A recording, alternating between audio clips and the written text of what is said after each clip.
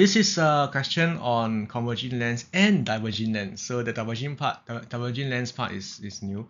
So part A explain what focal length of 15 cm mean. It just basically means that the distance between the optical center of the lens and the principal focal point of the lens is 15 cm. So check that you have the correct phrasing of the terms over here.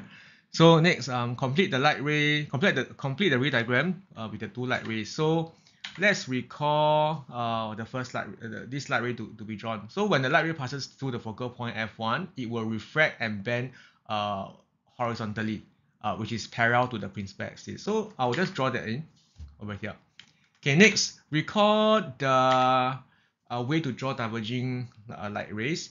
So a diverging light rays always converge back, always so-called meet back at the focal point over here.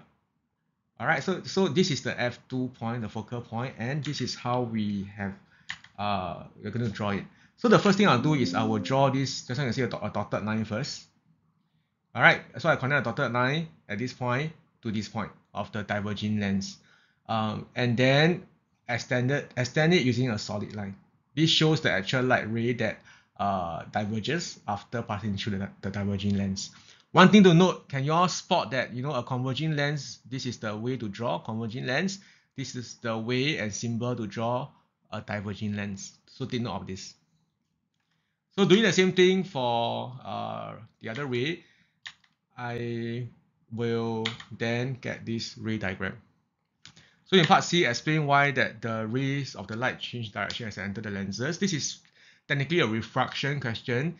So recall what happens during refraction. Refraction happens when light ray passes from in between mediums of different optical density. Check that you have the word optical density written, not just density, but optical density. Also, in this case, the light ray is passing from air, which is optically less dense, to glass, perhaps, which is optically denser. Now, a reason why there is refraction, a reason why light ray bends, you must explain that is because the light ray has slowed down. It has changed its speed. So from a optically less dense medium to optically denser medium, from air into lens, it will slow down. So that's the reason why there is bending and there is refraction.